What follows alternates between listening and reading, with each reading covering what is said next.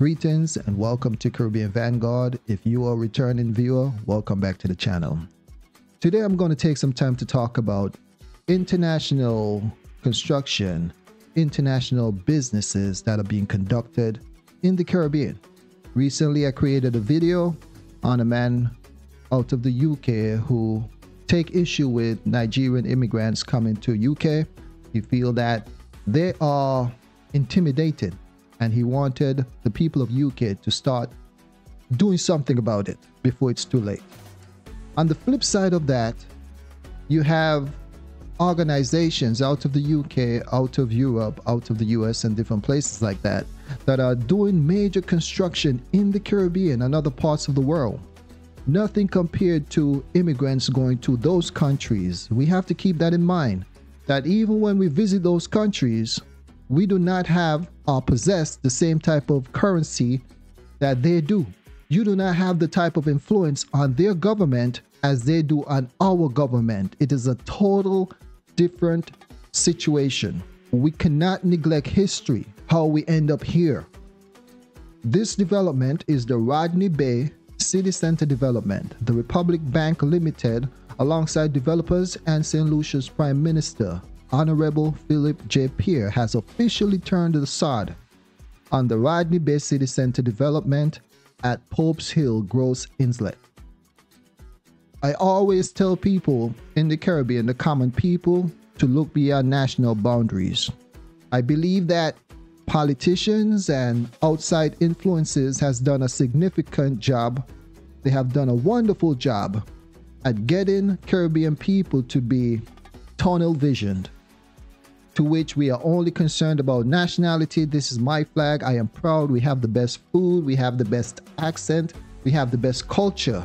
In the meantime, you have people in your country who are doing businesses across the Caribbean. They are connected globally. But somehow, many of us are divided and only come together when it's time to party. The 14-acre project that is financed by Republic Bank, and keep in mind that there is a somewhat monopoly within the Caribbean, and it has been there for a while, and it is still there. The same banks, the same people, same organizations are running a lot of what you see happening in the Caribbean. The Republic Bank, that has been around for many, many years, is a subsidiary of UK. It has its origin or roots in the UK. And the development that is happening in St. Lucia is being done by the Blue Investment Limited, which is a private corporation incorporated in the UK. It is a subsidiary of Dorman Properties Limited, and that company is owned by Dominique Hadid. This guy is of Syrian origin. His family settled in Trinidad and Tobago, where his parents, his fathers and uncles started a business in textile and garment trade. The director of Blue Investment Limited, Dominique Hadid, who I just spoke about, and the general manager of Dorman Properties Limited, Sherwin Williams, both thanked the Republic Bank for their partnership and went on to explain that the project is expected to drive economic growth and community development by creating jobs, fostering entrepreneurship, and offering dynamic space where people can shop, work, and socialize. Common people of the Caribbean, common people of St. Lucia, do you know what this means? I hope you're thinking and asking questions about how this is going to impact you versus how it's going to impact the outsiders, because outsiders are doing this project. And by me looking at it, this project is framed to attract outsiders. And so even though money might be moving around in your country, you can be pulled away or pushed to the side of your country very easily. And that is how you get replaced. So we should not wait until trouble is at the door to start taking actions. I believe that signs and wonders are there for a reason. We have been given senses and we should use them. Both good and bad outcomes are usually preceded by signs, by works, by deeds, right? So this that is happening here in St. Lucia has happened already in the Caribbean, has been happening. I created a video, and here's the video right here. Please take a look at it, where these outside organization gets in the ear of your politician and get them to take photo shots with shovels in their hand, turning the sun as a sign of the project kickoff. And they did this all over the Caribbean. So that is why I said we cannot wait for the government to fix anything for us. You have the common people at one level, and above them you have the government, and above them you have these organizations. And as long as you are beneath the government, you will always get the messy end of the stick. If you realize in their countries, private organizations and corporations are running the government, it is not the other way around. It's only like that for the common people. So all of us cannot be common. And because we have a different path, we have to approach this differently. The common people have to approach it differently. We cannot do it the way they did it. The multi-million-dollar project is slated to be rolled out in 2 phases. The first phase will be the home of REBEC, or the Regional Bureau for Europe and Commonwealth of Independent States. Along with REBEC, there will be a new Rodney Bay branch for the bank's St. Lucian customers. It is expected that the headquarters will better enable the bank to serve the domestic clients as well as a wider Eastern Caribbean community. So you see, they are thinking wide, they are thinking large, they are thinking take over. So my thing is, when will us common people reach across national boundaries and start these conversations? We do have certain advantages, but we have to talk about them and put them into motion. If we simply sit back and allow people to distract us with parties and all these events and so forth, then by the time we take action, it will be too late. Managing Director for REBEC, Tracy Botholomew, whose roots is also out of the UK, said that in the coming weeks, works will begin at the site to create a modern state-of-the-art commercial and retail facility. This facility, on the part of the bank, represents a strong vote of confidence in St. Lucia. I really hope that the common people thread the needle here. When they say St. Lucia, it's not talking about you. You are not included in this idea of St. Lucia. We have to remember we cannot run the Caribbean the way people run those developed nations, or nations that were stolen. We did not choose to come here. Our ancestors died on this land. So we should not put it up for sale from people who have a monetary advantage. People who, because of history, has put them in a position of power as it relates to money. So how is it we're going to allow politicians to put our land on the market and say that the highest bidder can purchase it? Automatically, the common people cannot compete. So these politicians that we are putting in the office, even though they look like us, even though they are of us, they are disconnected from who they really are. They are disconnected from the ancestors. And in addition to that, the education that they receive and the amount of money that are pushed in the face and the pressure they get from outside organized group and government. And with all that pressure, they look at the common people and they see that the common people is all over the place. So who you think they're going to listen to? If they have to choose between the common people and these outside entities that are bringing all the money into the Caribbean, who will they listen to? Not the common people. We cannot make it an option where people listen to us and respect us. We have to make it where they have no choice but to respect us. And that can only be done through unity. And while we have the unity, we develop the money, we develop the strategies, we develop the systems. Then we can create something that is solid all around. But until then, unity is a good place to start. And this is not about organizing all of us. It's about the like-minded individuals, the visionaries, the vanguards. Tracy Botholomew, the managing director of Rubik, said that the project is a test to the bank's unwavering commitment to the development of the economy of St. Lucia and our customers here on the island. It is also a demonstration of our commitment to deepening our relationship with the other Eastern Caribbean islands. All right? They are not thinking local. They are not allowing national boundary or nationalism mentality to restrict them to one area. And that is why they have left Europe and come here in the first place.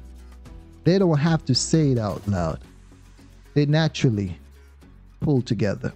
The bank's corporate social responsibility platform, she said that the Power to Make a Difference program, which is the PMAD, is another shining example of Republic Bank's deep and abiding commitment to the communities that they serve. Over the past few years, the bank has invested close to 1 million EC dollars in grant and partnership with local organizations like St. Lucia National Conservation Fund and the St. Lucia National Cricket Association.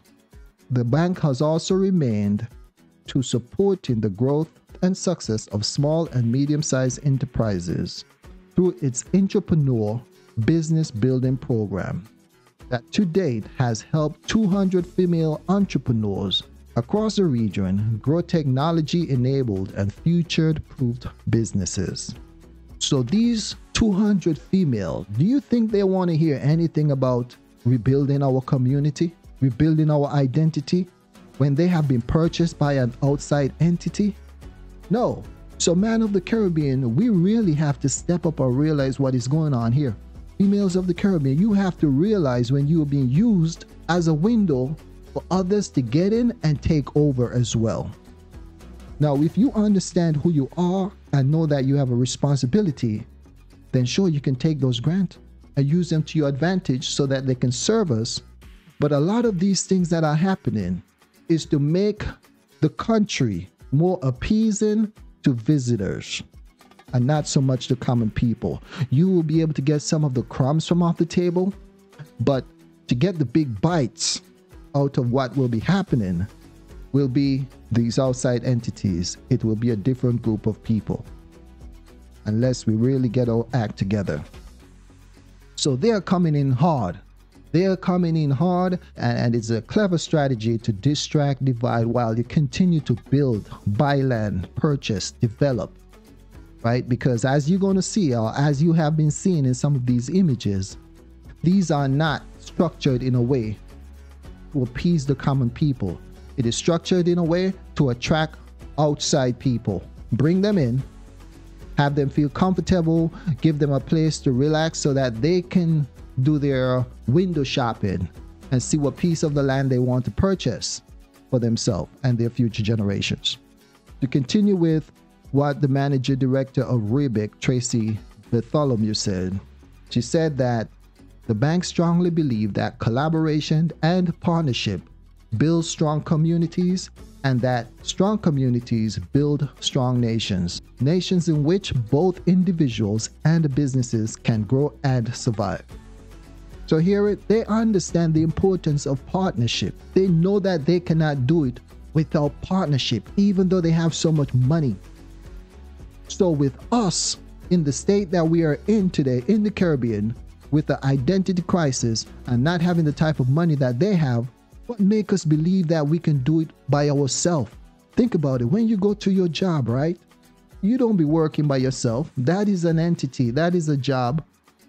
And we are fulfilling someone else's vision. And that person or those individuals have created a team of people working together to develop their plan.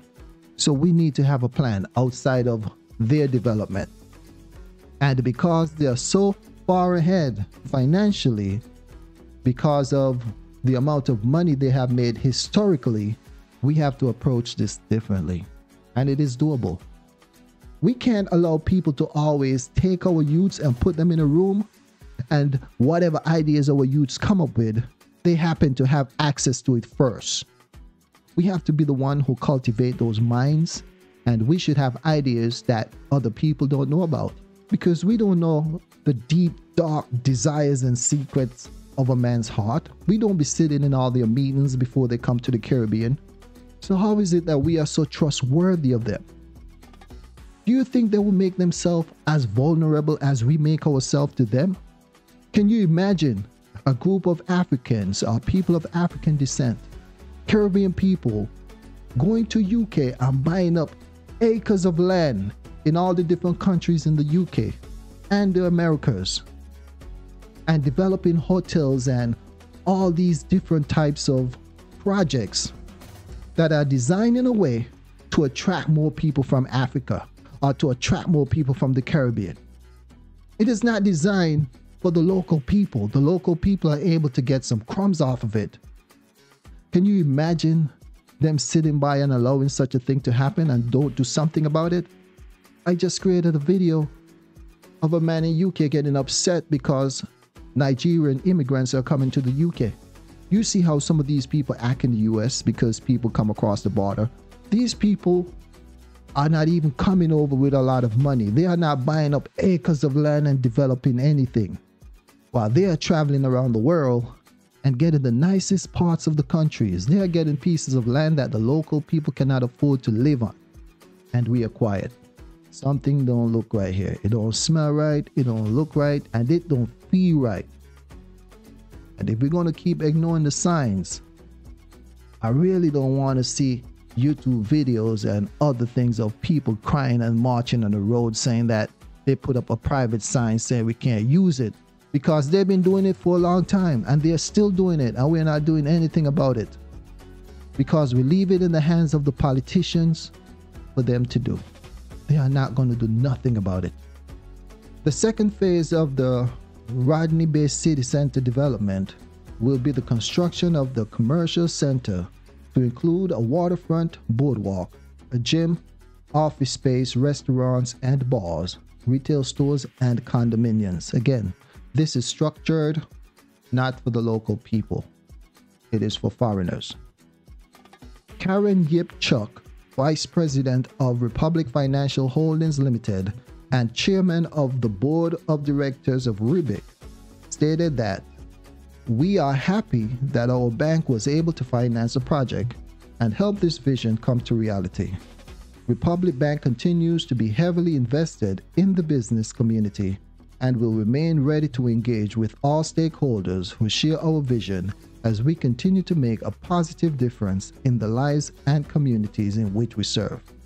Following the official SOD tourney which kicked off the project, the Prime Minister of St. Lucia, Honorable Philip J. Pierre, spoke to the level of confidence that investors have in St. Lucia, stating, "I am extremely pleased that this venture is a private sector venture which shows the level of trust and confidence in the economy of St. Lucia." He further expressed the pleasure of the island's government and people in the hosting of the Rubik headquarters in St. Lucia. Common people, outsiders are not going to respect you if they are able to play you like this. This man is the head of your government. You chose him to be your prime minister. And they are able to get him to come out there and speak so highly of this. I'm sure he's a good man, nothing against the prime minister. But there is a ignorance when it comes to knowing who you are and knowing that you have a duty, and your duty is for your people. But you're caught up on the idea of St. Lucia. You're ignoring the current state of the island and the people, and you are overlooking history as to how we got here and how what is happening now going to impact the future of not only St. Lucia, but the common people of St. Lucia, the real people of St. Lucia. Because you see now, they're making it where everyone can be a St. Lucian. Everyone can be of the country if they're born there. And we don't realize how that is going to make things more complicated for the local people. Because as long as the GDP is doing good in the country, then they're going to say St. Lucia is doing great. Who cares about the ghetto? Who cares about the mental trauma that people are still dealing with? Who cares about the identity crisis that the youths have in the Caribbean when the country is doing well? Construction of phase 1 of the development will begin in the coming weeks and is scheduled for completion on December 2025. Republic Bank looks forward to this new chapter not only for the bank, but the positive impacts of this investment on the local community, the country, and beyond. We have to ensure that we get people to break down every single word, every phrase that come out of their mouth. What do they mean by the local community? And be specific. Who is the local community? How exactly is it going to impact the local communities? Are you talking about taxi drivers being able to get more jobs? Are you talking about local people being able to get employed at these places? Is that what you're talking about? You see, they are fine with us being bottom feeders, and we have to ensure that they know that we are not comfortable there. Because many of these people are Christians and they believe that we were all created equal.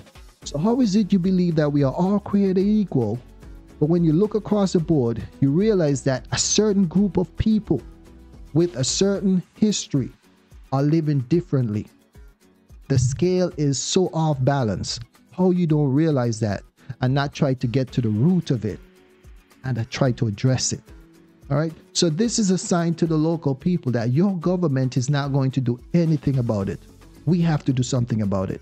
And the vanguards in the community who are seeing these things happen, we have been blessed to see these things, because many people cannot see it. And even if they see it, they feel like it is too much work. They feel like they cannot do anything about it. So us vanguard, we need to make these moves. We need to challenge these politicians, because how is it we have these outside organizations, they're able to develop such detailed plan about their designs, their intentions to develop the nation, but we are not challenging them to come up with the same design with as much detail for how they're going to improve the livelihood of the common people. What is your plan for ensuring that the Caribbean people get out of the slum that they're in and that they can manage themselves, so that they can rule all these places, so that they can own all these hotels? How about you come up with a design for that as well? But our politicians don't think like that, because they still have that slave mentality. Many of them, they're with this kumbaya thing, saying they don't see color, they don't see history, they don't see nothing like that, because they were able to get some education and climb out. But they are living a lie. They are not thinking that they have some responsibility towards their people. But what they don't understand is that the people that they're sitting across the table from, they have been doing this for generations, and they are going to continue doing it. They are looking out for their own people. And if you think that I'm lying, just look at history. Look around and look what has been done in the past. Look at who is the lender and look at who is the borrower. Look at the wealth gap. We need to stop lying to ourselves. If it is raining outside, we cannot pretend that we don't see the rain and hear the rain. You know, and that is why people are going to disrespect us. It's like this. Somebody stepping on your toe, they know that they're stepping on your toe, and they see you acting as if you don't feel it. They see you acting as if you don't see them, and they realize that you are scared to speak up, but you want your people to see you as a hero. You want them to see you as a warrior for them. In the meantime, you are comfortable living in the shadow of the Europeans. They are comfortable living in another man's shell. That is why the black man is not respected, because we are fine with other people coming into our community and create jobs and opportunity for our people. We are fine with being beggars as a people, and we feel like it is okay because it is not us individually doing it. You got a job, you got an education, and so forth and so forth. And so you don't see yourself as a beggar. But as a nation, as a people, people see us as needy. They see us as incompetent, incapable of taking care of our own affairs. What is a plan for fixing that? The government want designs, they want plan, you want details. But how about we challenge the government? Either we're going to challenge them to do more about it, or us vanguards going to step up and do it, start doing it little by little, until they have no choice but to defend us and procure the land for the future generations of the Caribbean. We can't allow every and anyone to morph themselves into who we are when we're still trying to figure this thing out, right? We have this chaos that are happening in our community, but then we have people coming in who are organized, who don't have the identity crisis that we have, and they are making moves on the land that belongs to us. And we're allowing the politicians to get away with it because we are simply able to get some bottom feeder type jobs, and we are cool with that. All right, now to list off a few more international projects that they have in the Caribbean, that their monopoly has going on in the Caribbean. And keep in mind, these projects, every single one of them, UK has their hand in it. Outside agencies are the ones leading it. It is their mission, it is their plan for the Caribbean. The first is Port Louis and Marina Building Design in Grenada. Here are some images of it. Next, you have Taco Ferry Port, Trinidad. Big plans. They have big plans. I hope that the common people are paying attention. Next, you have Sam Lord's Castle, Barbados. You think these projects are designed to attract local people or to build up the local people? No, this is like creating a military base for other people to come in and start making themselves comfortable, blending in with the local people, and start expanding themselves. And of course, you have Rodney Bay City Center, which is the project I just talked about.